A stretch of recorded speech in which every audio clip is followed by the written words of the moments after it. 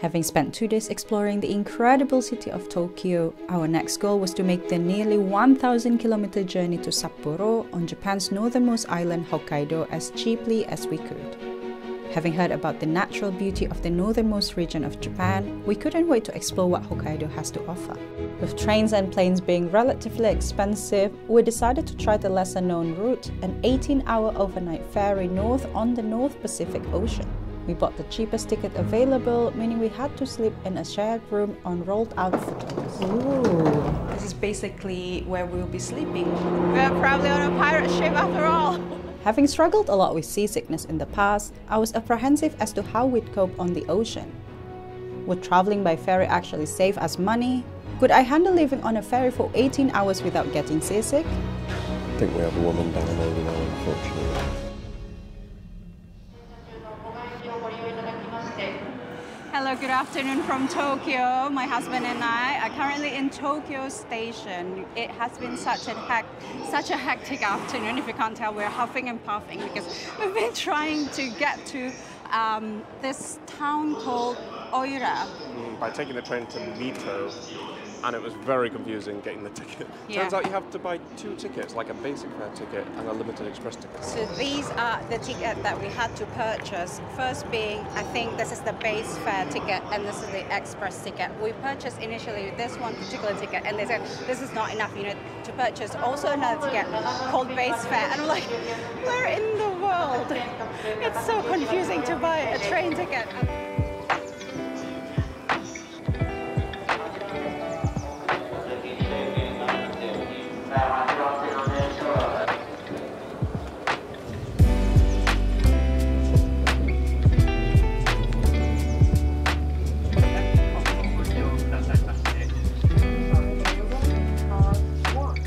The ferry was going to depart from Oarai, a port town 120 km north of Tokyo. We had to first get to the town of Mito, which was about 75-minute train ride from Tokyo Station. The journey ended up costing about $27 each for the 2-part ticket and would take us within 12 km of the Oarai ferry port. Hello from Limited Express train toilet. I am currently here to show you what this compact and tiny but clean toilet looks like. Obviously, you've got here sitting toilet, clean. You've got a couple of toilet roll, a basin, very small basin, although this is not a drinkable water, and seat cleaner, wipe basically. A seat for your baby if you're traveling with one, and also you can pull this out to change the baby's diaper.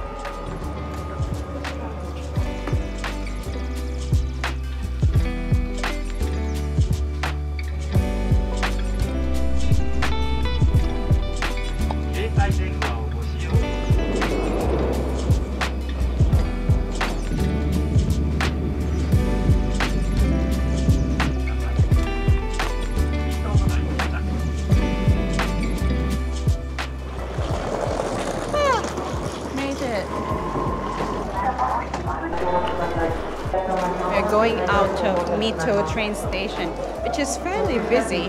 We're trying to get a taxi to reach the ferry point. Oh, beautiful. We are taking the stairs down to get to the taxi stand. Having missed our first bus, we were worried that we would miss the final check-in time, so when we arrived at Mito Station, we decided to pay $37 for a 25-minute taxi ride. This unfortunately turned our initial desire to make this a budget journey on its head a bit. Finally made it to the taxi.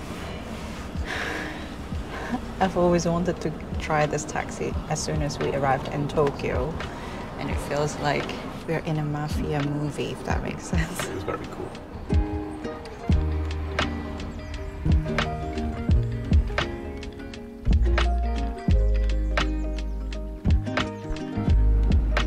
We thankfully checked in with time to spare and boarded the ferry to look for our shared room where we would be sleeping for the night.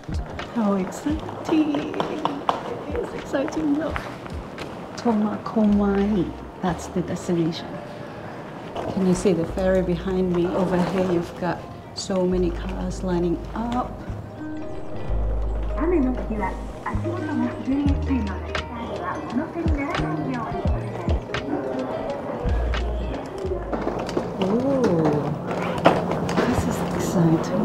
So we will be staying in one of these futon beds. Hello, welcome to the room for the night. We chose the cheapest bed available for tourists, and this is basically where we'll be sleeping. One of these beds will be laid out like this on the floor. So this is a futon bed, which means a Japanese bed, and I think there's a separation here when you feel like you need some privacy.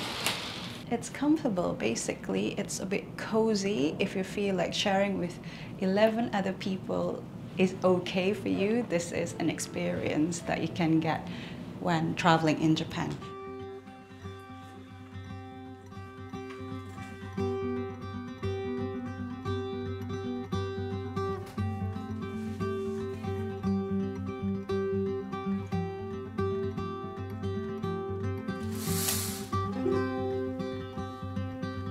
Apart from being cozy, you also get some privacy.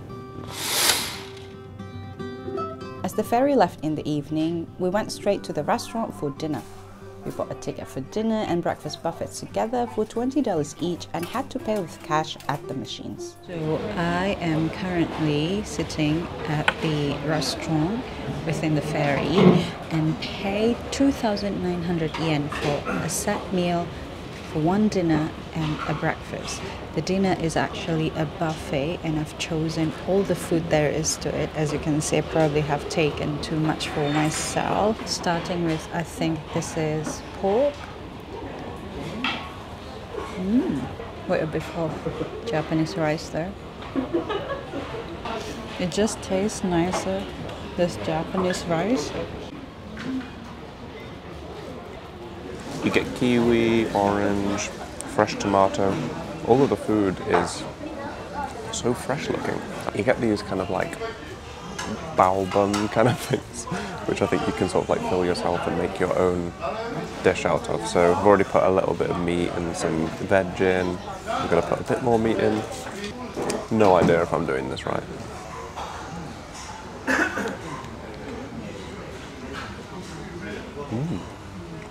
That meat, it's actually really tender.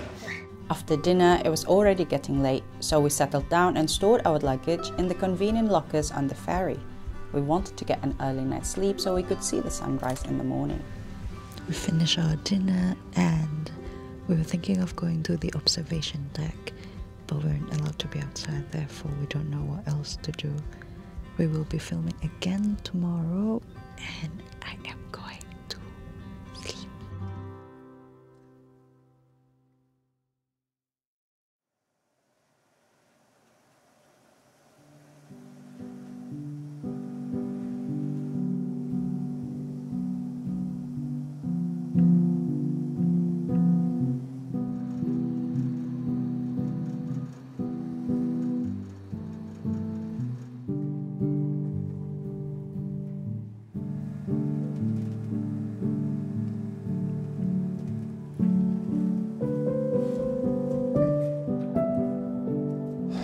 Good morning.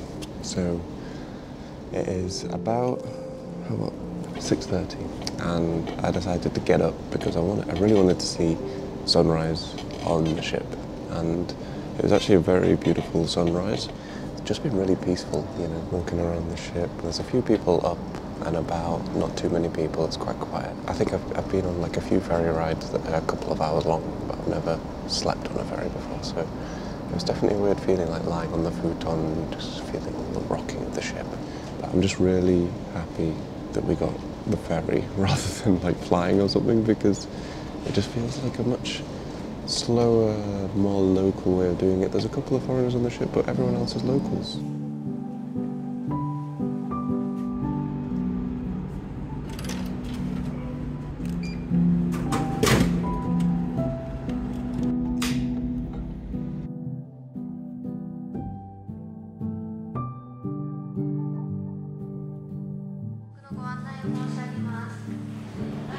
Ohayou gozaimasu, which means good morning in Japanese. We've got 2 breakfast tickets and lining up to get to the restaurant. It's 7:30 and the breakfast only lasts until 9 a.m. So we learned from last night to get in there quickly and film the experience. But it's such a stunning morning to wake up to because the sea next to us, so stunning. Breakfast starts with a lot of selections. Fish, if you're into that, I'll get the sausage probably. We'll get the cold tofu, asparagus with some pork. I'll try that. Oh no, that's a dumpling. It's so tidy. So this is a bit more Japanese style of breakfast. There's some seaweed. It's moving quite fast and a bit bumpy now, and I'm starting to feel a bit seasick. I'm feeling really sick because I don't have the best of luck when it comes to seasickness. I don't even want to eat this food because I just want to lie down.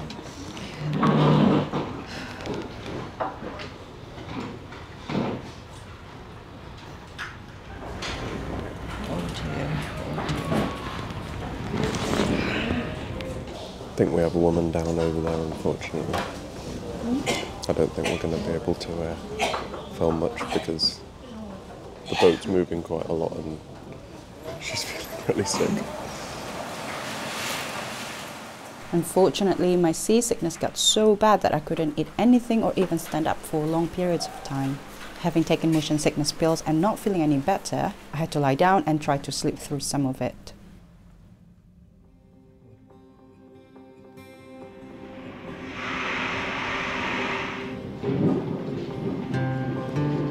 I'm in one of the dressing desk cubicles in the women's toilet. How thoughtful is that they have this on a ferry. Yeah, I've taken 3 tablets, motion sickness tablets, since last night. I'm trying to feel better really. Yeah, just getting ready. So I am feeling slightly better and going to tour around the ferry. But first we're going to the observation deck. It's cold.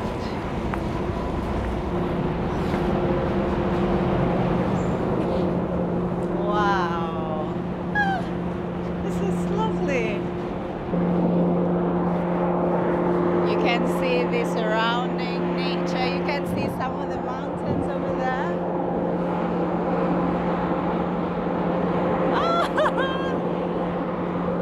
And you see what's interesting? I don't know if you've watched One Piece cartoon. That's like a pirate symbol.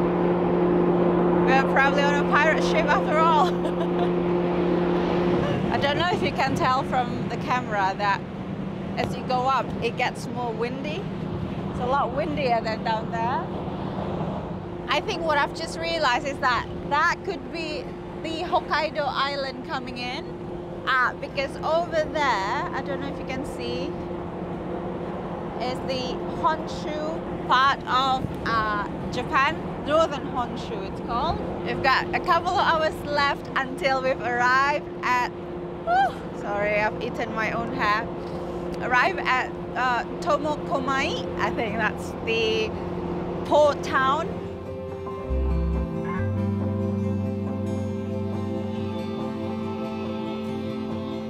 The Sunflower Furano ferry was very clean and consisted of 3 main floors. It was constructed in 2017 and is dedicated to the Tokyo-Hokkaido route. Although there isn't much to do on the ferry, there are 2 floors of seating, some private cabins, a shop, a games room, vending machines, hot water for noodles or tea, kids area and an outside observation deck. Of course, what Japanese ferry tour would be complete without a tour of the toilet? So here we have the typical Japanese toilet you'd expect. You've got options to clean the rear, clean the front. You even have music for privacy and you can control the volume of the music, which I think is pretty hilarious to be honest. It's a little bit weird filming yourself in the toilet.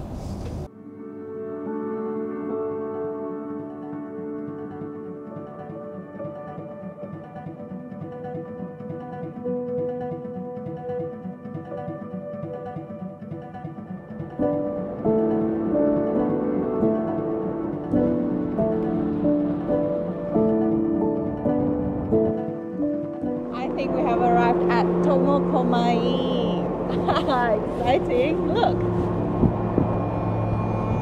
So I think this is the port over there. You can start seeing Hokkaido.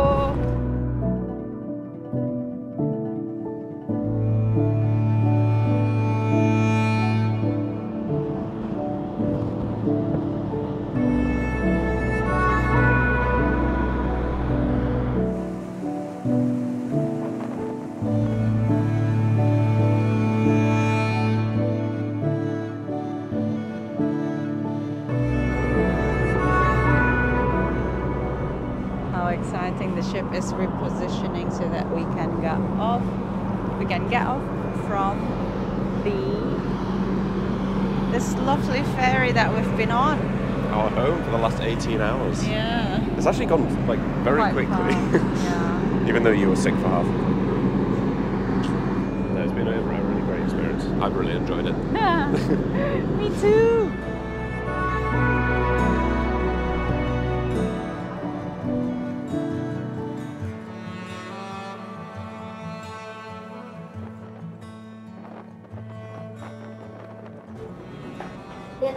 So passengers are already queuing up to leave and disembark.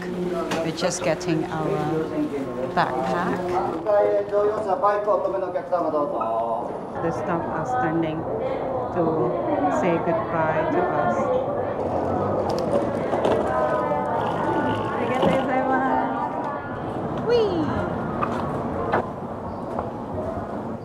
Thank you. Yes, they'll be. Yeah.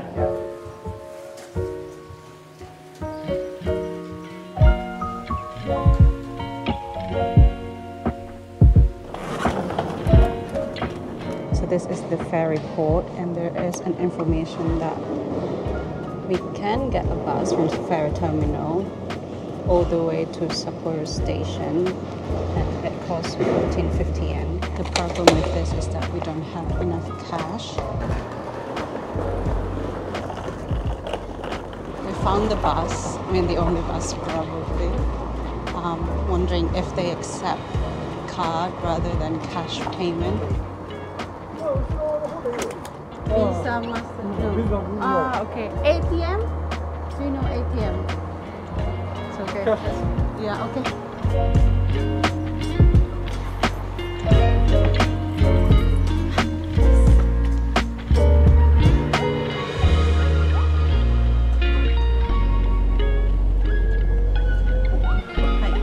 Yes.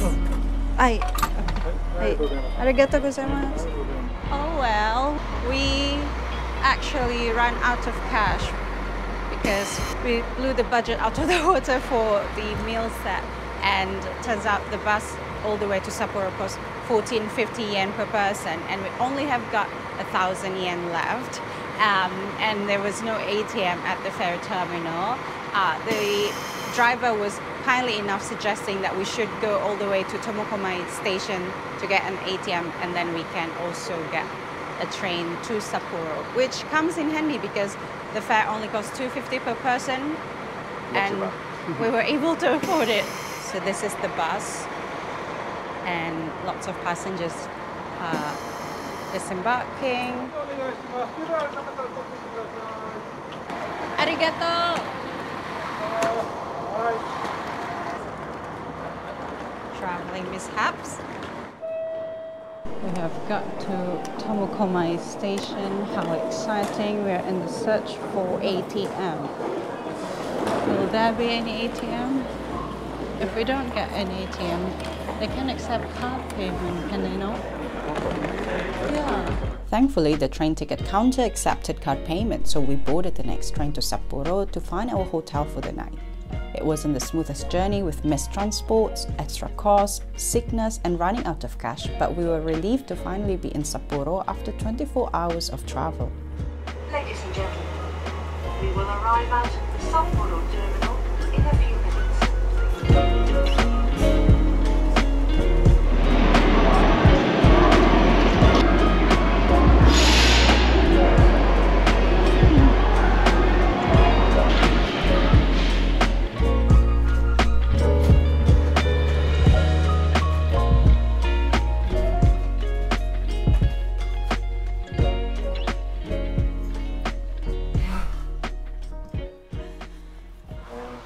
Well, that was a long journey all the way from Tokyo to Oarai and then Tomokomai.